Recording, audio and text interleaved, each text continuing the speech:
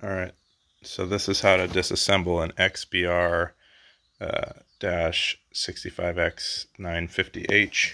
I watched a video that said it's super hard, it's super unrepair friendly, but I don't know. I just removed the screws on the bottom.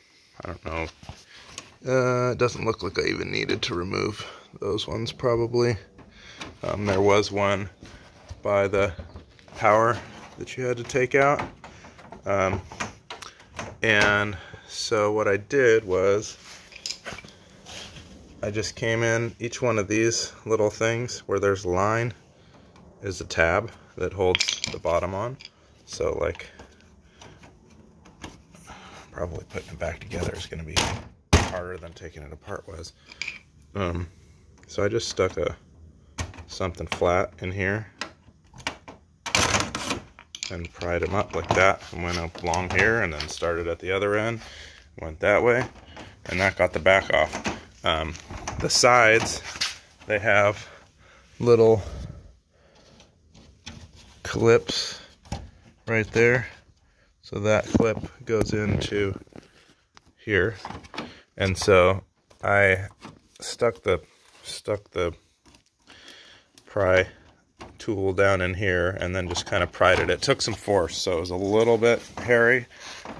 That's probably why they said it's so unfriendly, but I was going to try to do the other side on video to show you. I'm assuming you can probably just, well, maybe the tool is the way, but I was thinking you could probably just yank on this and it would come off.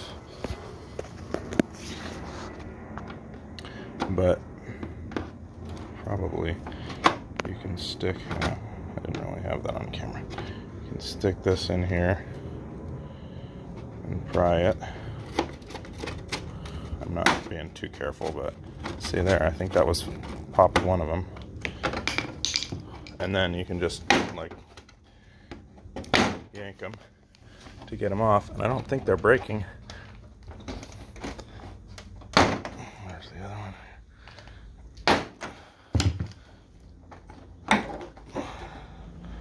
So that was the back and sides. I'm going to pause it and see what happens with the top. Well, all I really did was lift it up and then it eventually popped. But it's the same sort of clips on the top. You can see, oh, it's interesting, they're kind of shaped non-symmetrically.